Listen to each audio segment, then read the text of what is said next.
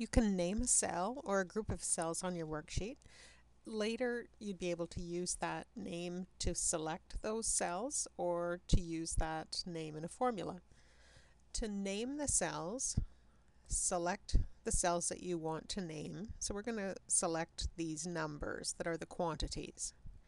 Then click in the name box that's just to the left of the formula bar, and you're going to type a one-word name and start with a character, and we'll call this quantity.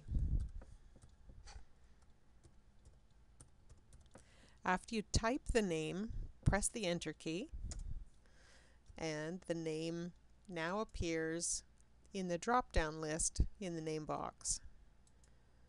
So if we click a different cell and then go back and select the name, it selects those cells again. To use it in a formula, we could get a sum of those cells. So we start with an equal sign, type sum in the open bracket, then type quantity, close the bracket, and press enter, and it gives us the sum of the named range.